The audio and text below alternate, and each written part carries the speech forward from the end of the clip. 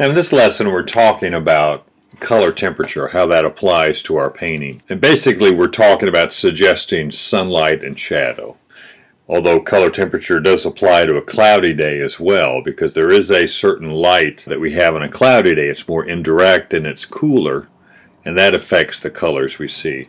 On a sunny day, it also affects it in terms of warm and cool color.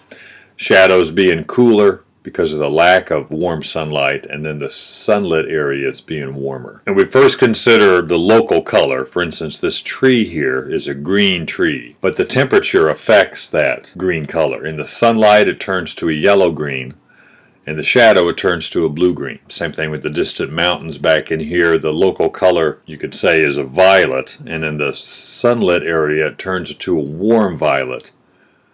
And in the shadow it turns to a cool violet. The hill is a violet because of the distance. It's further away. It's affected by atmospheric perspective. The dust and moisture in the air makes it look cooler.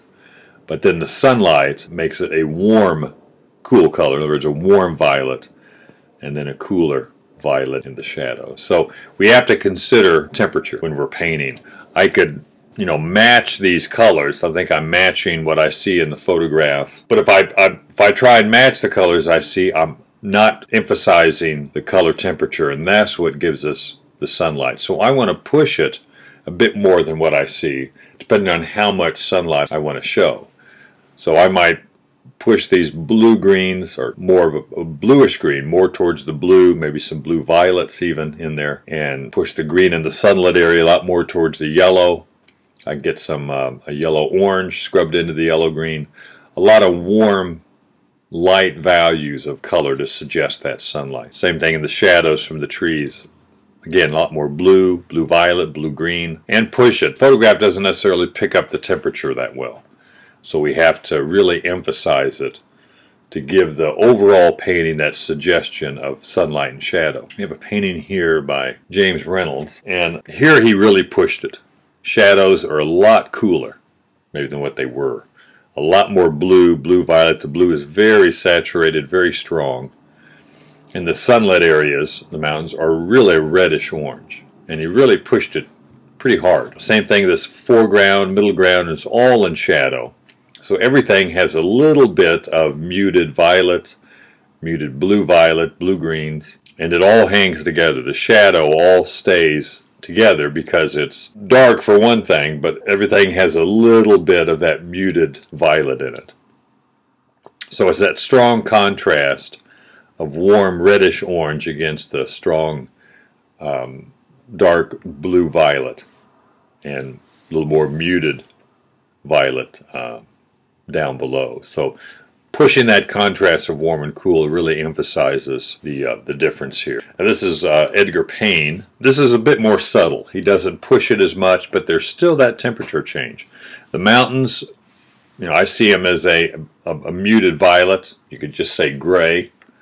Use a blue and an orange to get the local color of a gray, but then you have to apply temperature to either the violet mountains or the gray mountains, whichever way you want to go.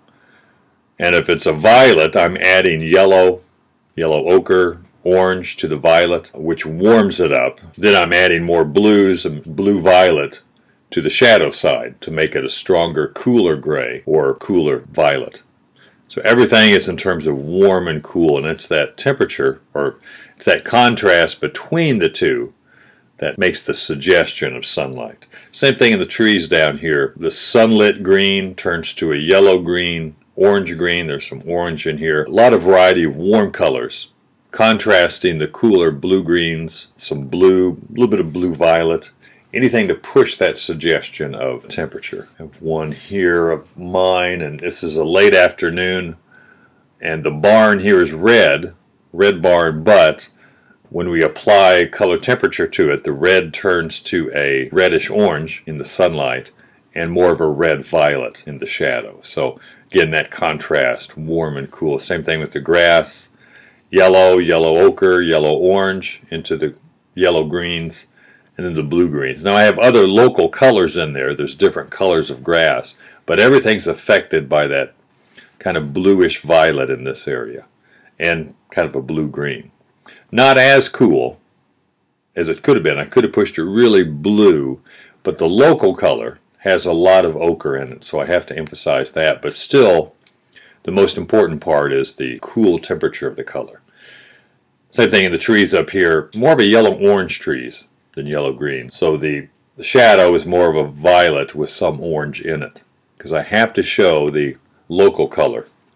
But the temperature kind of predominates. That violet keeps it cooler, keeps it in the shadow. This is another Edgar Payne, and here the shadows look real warm because there's so much red-orange in them. But compared to the sunlight, which has a lot more yellow in it, it's a lot warmer than the shadow. Plus he has a lot of some blue violets in here into the reddish orange, and some red violet that keeps it on the shadow side, but he doesn't push it as much. The temperature back here, he really pushes. That shoves those mountains and cliffs way back to the distance. So he really emphasizes the distance by pushing the temperature. Same thing in the foreground. It's not a real strong violet or blue violet because there's orange in it, because the local color of the dirt here is orange. But there's enough violet, or the overall color and temperature of that shadow is cool compared to the overall warm of the dirt. Local color is orange and keeps the orange warm in the sunlight and cools it off in the shadow. And anytime you have orange and violet, orange and blue, it's going to get a little more muted. So you can really push it to really emphasize the temperature change, or you can be more subtle with it but still have that contrast of warm against cool.